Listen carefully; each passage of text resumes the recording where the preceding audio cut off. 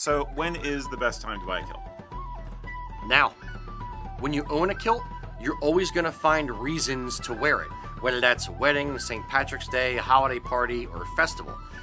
Basically, you're going to get into a positive feedback loop, where the more you wear the kilt, the more compliments you're going to get on your outfit, and the more compliments you get, the more you're going to want to wear it.